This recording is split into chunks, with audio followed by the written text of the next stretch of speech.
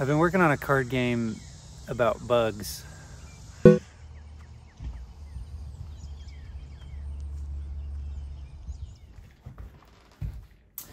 Hi, I'm Michael, and I normally publish video essays on this channel, but for the last 6 months, the game that I've been working on has kind of turned into something that, for better or worse, I've been convinced might actually be a good game, might actually be a game worth trying to sell to people. So I'm going to try to do this weekly designer diary so that you can chart the progress from what the game is now, which is essentially this 70 some odd card deck with pieces of paper printed out with pictures of beetles and numbers on them, into something I could get funded through Kickstarter with a pretty box with nice art and a price tag that people would be willing to pay to play a 2-player 45-minute bug fighting game.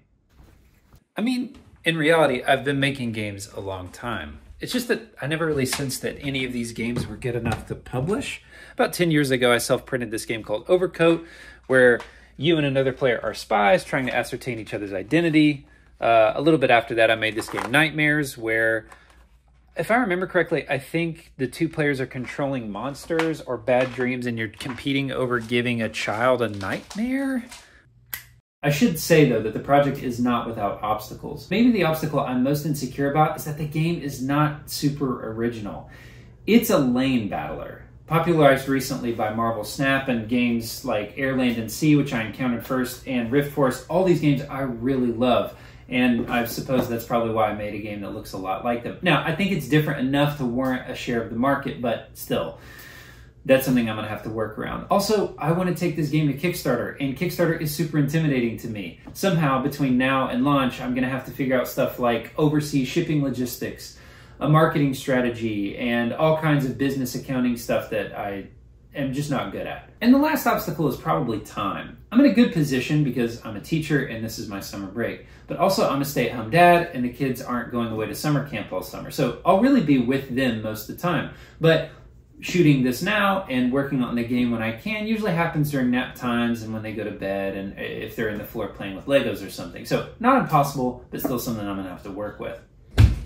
A lot of days recently have seen me just play test the game over and over and over, take notes after it gets played, take a lot of comments and feedback from what I'm hearing from the people helping me play test, printing off a bunch of new cards with some balance changes and new ideas that I have, and then cutting them out here and then sleeving them so that I can make adjustments really quickly.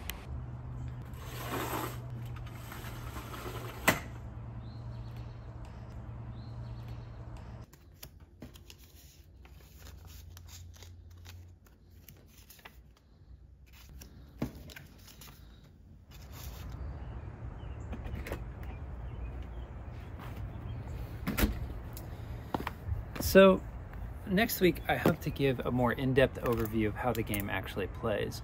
I'll also be reaching out to Alan, an artist that I've got on the hook for the project so far. I care a lot about how this thing looks, so I'm going to be talking to him about inspirations I have for the art style and about what direction we're going to go in to draw all these different bugs.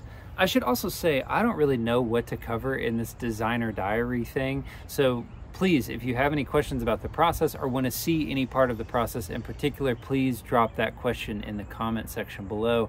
Thanks for coming along for the journey, and I'll see you next week.